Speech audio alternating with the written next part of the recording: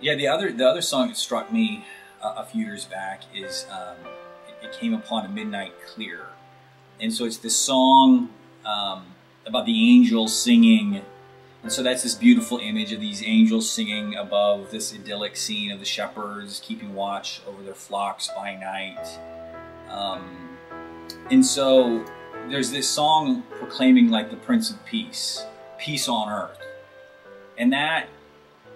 Sometimes that makes me think of that old Coke commercial, just peace on earth, if I can give the world a Coke or whatever. But then this song strikes me because when you look at the lyrics of "It Came Upon a Midnight Clear," it says, "And yet with the woes of sin and strife, the world has suffered long. Beneath the angel's strain have rolled 2,000 years of wrong." And that just strikes me that the angels have been proclaiming this song but for 2,000 years we've ignored it.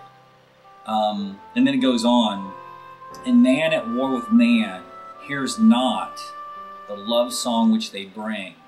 Oh, hush the noise, ye men of strife, and hear the angels sing."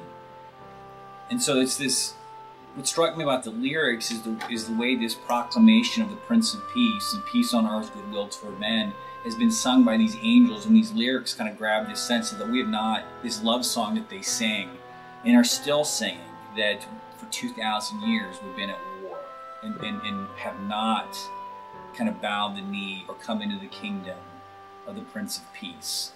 And we've contributed our own violence to that. And sometimes it's the small petty violence of the workplace or the home, and sometimes it's the large-scale violence of nation against nation.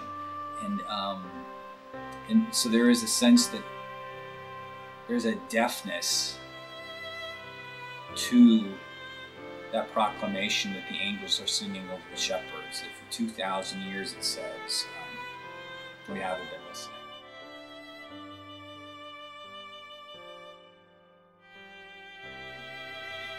If Advent and Christmas is anything, it's listening to the proclamation of the angels and realizing that that is good news of great joy. That is for all the world. And then becoming a people that lives into that message. And that's going to be a subversive message in a world of violence and hatred and jealousy and envy and rivalry. Becoming a people of peace is perhaps the most revolutionary act we can do in this moment.